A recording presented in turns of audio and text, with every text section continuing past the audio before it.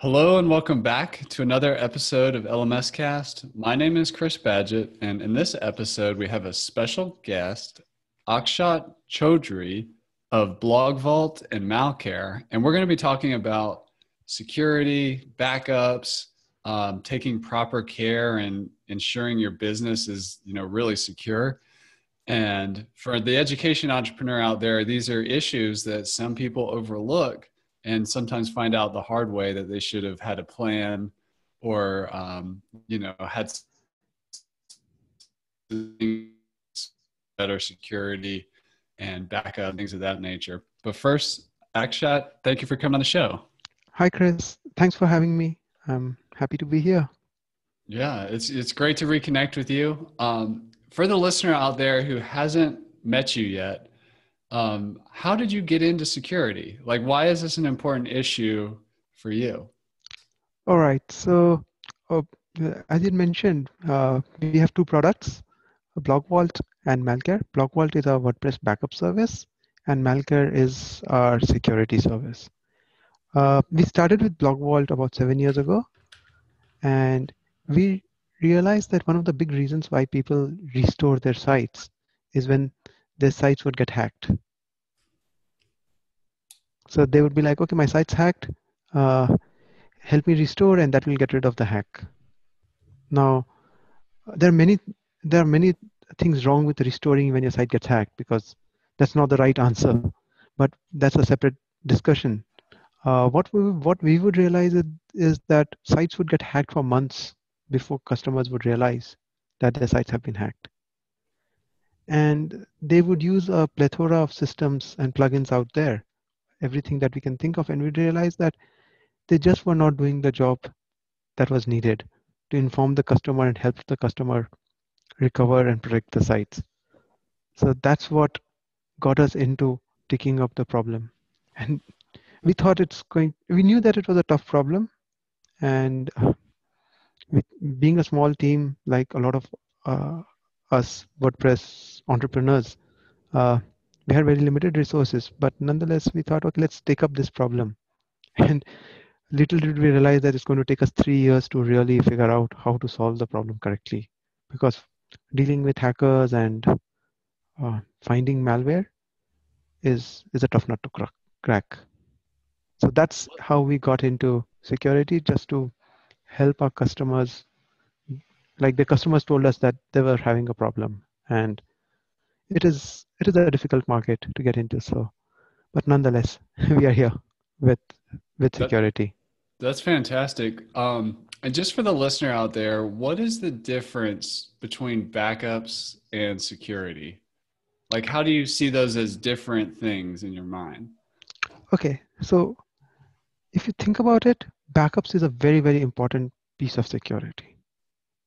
Okay, it's like you can think of security in terms of layers, and backup is like the most important piece of it. Why is it the most important piece of security? Uh, because when shit hits the fan and everything blows up, you can rely on the backups. Like, that's the worst case situation. Does it mean you should recover from a backup when things go bad and you get hacked? That's not necessarily the true answer. But yeah, backups are very related to security. Backups serve other purposes even when it is not dealing with security. Because again, as the primary audience here, we are running businesses essentially on WordPress. We are creating a lot of important content, and we need that safety. Suppose you have a server crash, and actually, if you would ask me, right, one of the things is, you'd be like, okay, how often would you need backups? Maybe once in a blue moon when things really go wrong. And I would be like, I when we started the service, we thought the same, but that's not really true. We see that people need backups a lot more often than I would have ever guessed. And things do go wrong. We have seen like storms and hurricanes hit and take down data centers. And that was one of our busiest weekends, when a lot of folks, I think there was a hurricane a few years back in New York. I don't remember which one. And it took down quite a few data centers. So even hurricanes will take down your site, and you will require a backup in that case. You'll forget to renew your hosting and you'll require a backup in that case. And all of these happen. Yeah, I Your think hosting will shut you down one fine day for whatever stupid reason. And yeah, I think we can have a separate talk when it comes to abusing hosting providers, but yeah, that's those are really good points. And like if you have a house, you know, and it burns down or gets torn apart by a hurricane, you're going to want your house back. You can't really have yeah, a backup of a house. I mean, you can have an insurance policy and yeah. you can get your house for rebuilt, which is kind of like a backup. Hmm. But when it comes to like digital properties, the backup is in some way it's a lot easier than rebuilding a house, but you have to have that system in place. I agree. Yeah, that's one of the advantages we have. Like we are selling insurance, but fortunately we don't have to deal with rebuilding a house. Yeah. Yeah, and so it's like it's a backup, but then and then the restore, like that's the rebuilding. And luckily in the online space, restoring is not that big of a deal as long as you have the backup. um, True. so To a great extent, that's true. Like restoring is a lot easier when you have like a good backup in place.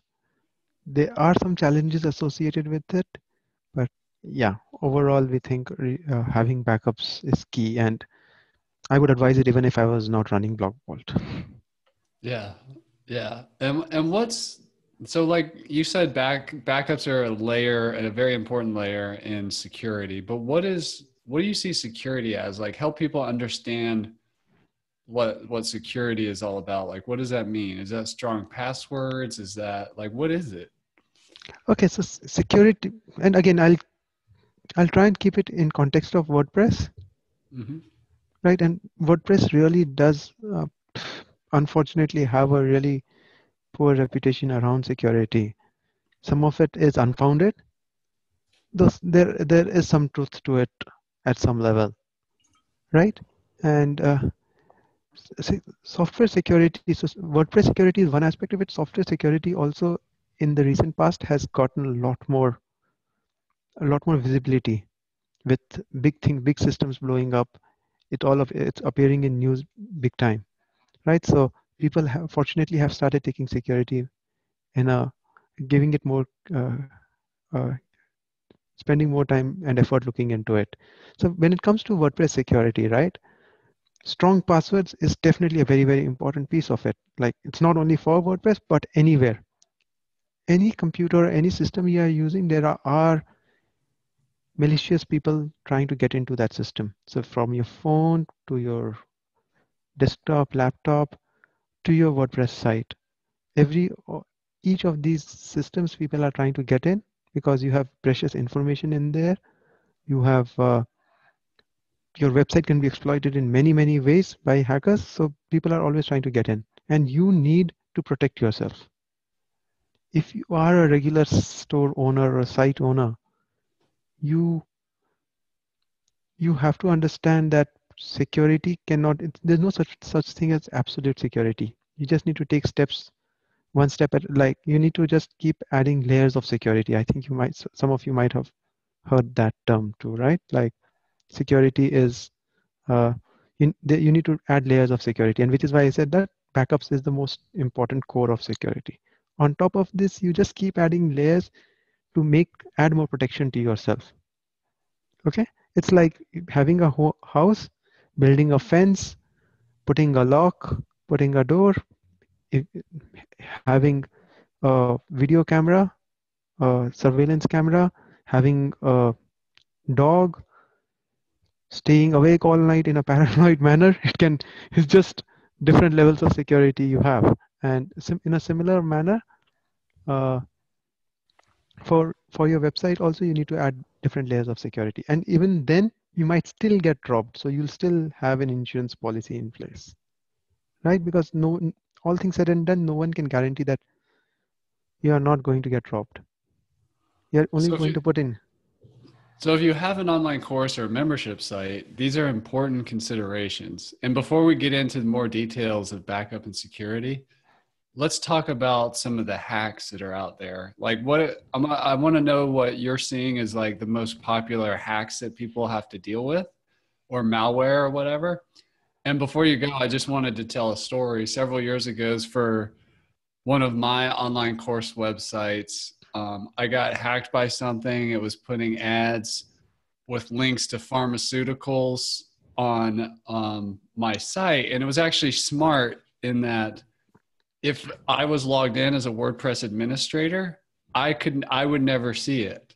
So it actually existed for a long time before I became aware of it. And not only could I not would it not show itself if the WordPress admin was logged in, it also would on desktop or laptops. It only showed itself on mobile phones. So it was a very sneaky hack. And then I was able to get it cleaned up. But that was a hack that I had to deal with. And that was several years ago. What are the popular hacks or malware that you see happening here in 2017, 2018? So what you went through, the pharma hack, that's still quite prominent. We do still see quite a bit of that, and hackers are very sneaky, and they're getting sneakier by the day. So you will see hacks being disguised as fully functioning plugins, and you would be like, okay, that looks fine. The file names look like plugin file names, and you might even think that you might have installed the plugin yourself in your it might be one of your 10 regular plugins, and they do stuff like that. They will modify. Uh, so one of the core things when it comes to hacks we have seen is the first thing the hacker tries and does is installs a backdoor. This is something which we have seen consistently across all the hacks that we see. And these backdoors come in different shapes and forms. They can come in form of a plugin, like a fully functioning plugin, to something which is more obvious, where they modify a core WordPress file, which is now much easier to spot. So it can go from one extreme to the other. Uh, there are Recently we saw another customer getting hacked, and had their site got fully encrypted by the hackers, and they had to pay a ransom. And again, you think that, okay, this cannot happen to me, but it's perfectly normal, regular person running a decently popular blog, and it got hacked. And he had to recover. Fortunately, he had a backup and he could recover from it. But it was a ransomware a hack, and the entire site got encrypted. You have hacks where you are talking about uh, serving a lot of dirty malware, like just showing pop-ups to visitors on phones, where they're just advertising that your phone might be uh, compromised. And there are enough visitors who fall for stuff like that, especially if it comes from a trusted website. So we are seeing a lot of those things happening. The newest one that is getting a lot of noise recently is your Bitcoin, or uh, what do you call it, cryptocurrency mining hacks. I think Okay. we do see a few of it, but I think it sounds a lot more newsworthy today. So you'll hear a lot more about it than you will see it in practice. A lot of malware we see is in the form of backdoors, where people use your site to attack other sites and to send out spam emails. Those are the two most prominent ones that we see. While these other ones sound they make news, these two are actually quite common, and they are the ones who will really cause your site to get suspended by your web host. The obviously SEO spam related hacks will get you suspended by Google. So those are again quite common, but these are the top three categories, I would say. So email spam, attacks to other websites, and SEO spam. Can you talk to the online course entrepreneurs out there and the membership site owners? What is the difference between a human doing a hack live versus like a bot or some kind of like program that's hacking your site? Like how much of hacking is an actual person behind another computer somewhere versus some computer program that's cut loose on the internet? Okay, so if you ask me, almost for majority 99.99% of us, it's all automated. So people are scanning non-stop all the time. They are looking on like top 10 million, 100 million sites. And it doesn't take very much. It sounds like a very large number, but if you think about it, it does not take any resources whatsoever. A couple of computers running, and they'll map out the internet, like with all the plugins and themes running on your WordPress site, with the exact version of plugins and themes running. So they might run the scan once a month, and then it's very easy to attack the sites that they want to attack. It's not a human being going after it. They're just running automated bots attacking sites which they know are running WordPress. So it is actually a lot easier to do this today, and they're not targeting a specific person. Most of it is being done in an automated manner, which is why we say that you should never think that you are too insignificant on the internet that somebody will take their time to attack you. Then you're just getting attacked automatically by bots running 24/7. And possibly another computer which has been compromised is the one of the bots Yeah. which is attacking you. Yeah, thanks for clearing that up. I think there's this popular image that there's somebody wearing a ski mask behind another computer that's going after you directly, but that's not really how it usually works. I mean, it's way more large scale and automated like you're talking about. And I find in my experience, it's kind of hard and almost a waste of time to try and figure out why are they doing this to me? Like it's it's confusing and it's not worth getting into it. It's more worthy of focusing your efforts on hardening your security, having your backup system in place, and just accepting that the world is and the internet is, you know, it's that's just part of the internet. There's like I mean there are hackers out there and they're looking for vulnerabilities. So just focus on hardening things up and having That's true. backups. Yeah. That's true. Like just imagine your home. If you did not have police and government, etc., and if you did not have a fence in place or a door, there are people always looking in. Even with all of this in place, there are people always looking into your home. So there are passerbys. They are going to always look into your home. If they see an opening, fortunately you have government, etc., keeping a check, but nonetheless they will get in. It's just the nature uh, uh, of how, if you have something valuable, and especially if you have a valuable site with with good ranking on the internet or good server resources, then you are going to be you are valuable to somebody. Yeah. And I also just wanted to make the point on value there that as an online course creator, entrepreneur, membership site owner, websites are important, but if your website is the business or an important part of the business where you're actually making money with the site, it's not just a brochure website for your other business. Your website is the business. So you need to like give it the respect it deserves and invest in the security of it. And, it's a big deal if you lose it. I mean, the internet and WordPress and using plugins like Lifter LMS or WooCommerce and building a real business on the internet. It's amazing what's at your fingertips, but you also need to protect that asset. It's become so easy to build websites.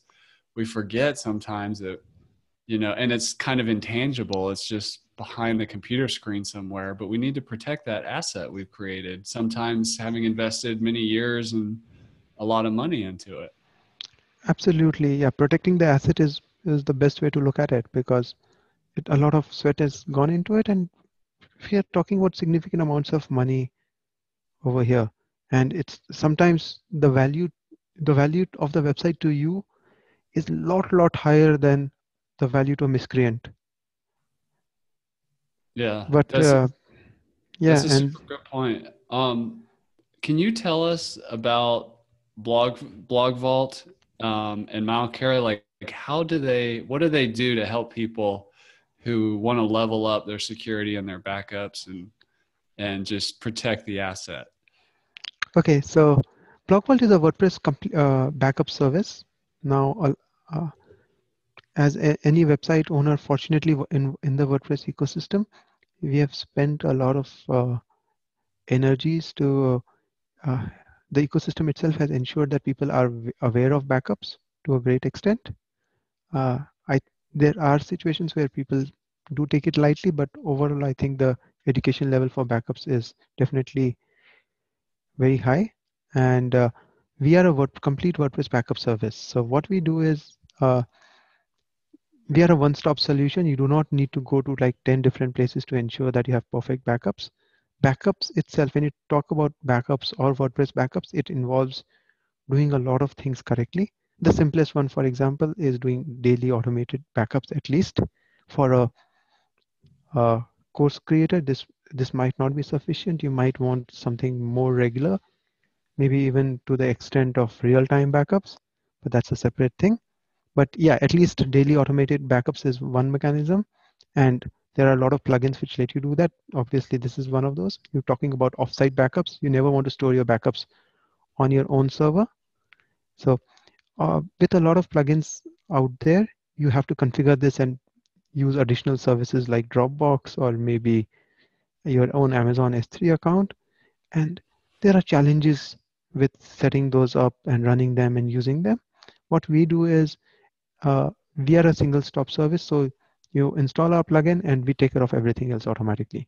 We will do the best practice that you have, the best things you can do for your backup. So we'll ensure that it's encrypted. We'll ensure that it's safe. We'll ensure that it's running all the time. Also because our technology lets you back up a site um, with of any size. So we have backed up a site of 800 GB in size. So we can, or you must, if you're running a site like even to a couple of GB in size, you'll start seeing that the backups fail. We are able to ensure that the backups are always working. And Yeah, all of this comes in a single package. and for those of you listening, check this out at blogvault.net. And I was just looking over your site there and I was looking at the daily automatic backups, the on-demand backups. Like if you're just getting ready to like update a bunch of stuff or for whatever reason you want to do a backup when you choose in addition to the on-demand, one-click auto restore, one-click staging setup. These are amazing for you to know that it's a complete backup package. Right. Staging is one of those things which you are very, very proud of. And I think it's one of our unique selling propositions. And I think it's especially for course content creators, it can be quite interesting because we are able to, so when we do the backup, we let you restore the backup onto our own test servers or on our staging servers with a click of a button. So you don't have to go running around trying to figure out how to create a separate domain for staging. I really recommend never putting your staging server on on another WordPress install in your same hosting environment, in the same, like if you have a shared hosting environment, putting another one, it's terrible security stance. So all of this is happening in with a click on our systems. We'll give you SFTP access. You can access WP admin. So if you want, you can update plugins and themes and test it. You can even change PHP version, for example. Yeah, Or that's super hand it cool. over to your developer. And then with a click of a button, you can migrate it back to your live environment. Yeah, let's talk about one. You also have one-click migrate. So Yeah, am I understanding you correctly? The backups are happening automatically or when I tell it to. And if I want to restore backup, I can check out the restore and staging. And then when I'm happy with it, if I'm happy with it or I do some things to it and then I'm happy with it, I can then migrate it back to my main site. that's correct. So, and Awesome. we'll actually show you the difference between your main site and your staging environment. What do you mean by difference? So suppose you update a plugin. So we'll show you that this plugin was updated from this version to this version. I Okay. see. Or if you added a new file, or if you'd given it to a developer. So because your other site might be moving forward. So because so let's actually, this is a perfect example of uh, how a course creator needs to think about it, or if you're running an LMS system, you want to make some changes to your site, right? And it might if it's a 5 minutes work, maybe you test it on a staging environment and replicate it and do it again. But it might be something more complex. Maybe are tweaking your theme in a way. Now, uh, when you are ready after a week's work, if you want to bring it back to your live environment, you might have gotten new subscribers, you might have gotten new content in there. So we will show you the difference between the live and the staging environment. You will let you select the tables and the files that you want to move. So you might have updated a plugin on your live environment. So you don't want to overwrite that, and we'll let you select and we'll show you the changes that have been made. I just want to emphasize how cool this is, because you could use like 5 different plugins to achieve this, but to have a unified solution, to have this staging environment happen, migrate only the pieces you want, because while you were messing with your site or testing things or fixing something, you don't want the orders that came in and the new users to lose that data when you bring your staging over. So you only move over what you want, the parts that you want to move over, which makes complete sense. And as you describe how it all works, it's really amazing to me. One of my favorite terms or words is integration. So there's a lot of pieces here that I've seen other plugins do individually or hosting companies and stuff, but you've actually integrated the full picture of what that person who's doing, who wants to have a backup system and staging and be able to like migrate and restore and all this, you've rolled that into one solution. That's beautiful. Thank you. Yeah, and this is integration is actually one of the things which is very important, especially when we are offering a service like ours, because there's so much complexity you're dealing with. Yeah, and I just want to add a note there too. A lot of people using like Lift Your LMS, for example, they may not be highly technical users. So they're counting on the tools to kind of handle that. So keep going. Yeah, thanks. Yeah, and that's our goal. It's again always everything is a work in progress, and basically we are doing so. A lot of what we are building is what our customers are asking us for. So Yeah, I mean, you're in good company in terms of having customers involved in the conversation of what they need and like completing the loop of the solution that they're looking for, the problem that they're dealing with. Let's talk about security a little bit. I mean, I thank you for painting the picture on what's possible with BlogVault. And again, that's at blogvault.net. But tell us more about what you offer in terms of security. What's MalCare all right. all So about? MalCare is a complete WordPress security solution. What it lets you do is, I think the most important piece of MalCare is it's able to identify malware which no one else can. So we are able to uh, scan your site every day automatically uh, with very, very complex algorithms. And we have data from over 250,000 sites. So we have learnings from over 250,000 sites that we have backed up. And we use that learning to tell you whether your site is hacked or not. I just want to And say how beautiful that is, because like in my story I told earlier, I was probably hacked for months before I realized I had a problem. I didn't even believe my customers when they first told me about it. I thought they were on the wrong website or something. But to have it running in the background and have that kind of machine learning or having it get smarter as time goes on is so cool.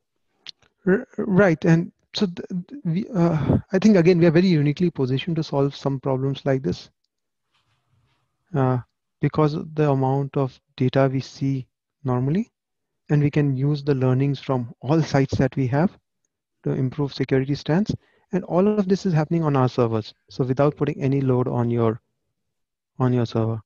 So everything happens, all the scanning, all these algorithms are on our servers to figure out hacks, to figure out if your site is hacked. If your site is hacked, we'll inform you with at least what we believe is very high accuracy. And for us, one of the biggest challenges was false positives, which we have fought a lot. So uh, having false positives is one of the biggest problems when it comes to security, because we can go tone deaf very, very soon. So you'll cry wolf once, you'll cry wolf second time, and the third time you'll be like, okay, this guy's just bothering me for no reason. So we've Can spent a you lot. describe a false positive in more detail? All right. So one of the things, and again, I don't want to shit on other plugins out there. I think that some of them are great, but a lot of them tend to create this noise saying that something is wrong with your site, something is going on, some file has been modified. And if you're a content creator, if you're a store owner, you first time you would be like, okay, something is really going on. You'll contact your developer to figure out what the hell happened, and then your developer will be like, no, nothing really happened. It's a normal plugin update. Or someone, like I said, there are people always looking into your site, trying to attack it, right? They're always peeking in. So getting alarmed for minor issues is, I think your security solution should just take care of it. The other part is about false positives is because of the technology of the ways many of these plugins work, they create a false alarm. They are unable to identify when a site is really hacked and when it is not. So they look for certain keywords. If that keyword is present, they'll set you an alarm. But those keywords are present in very many normal cases. The other way also works. Uh, the malware is so complex that they just are not able to find that kind of malware, because hackers are trying to keep one step ahead of. And when you have your code out in the open, then hackers know exactly how you work, right? So they will know how a popular security plugin works, and they can very easily circumvent uh, that system. So uh, a combination of these things lead to false positives, which basically you'll pay attention to it once, you'll pay attention to it twice, but the third time you are just going to ignore it.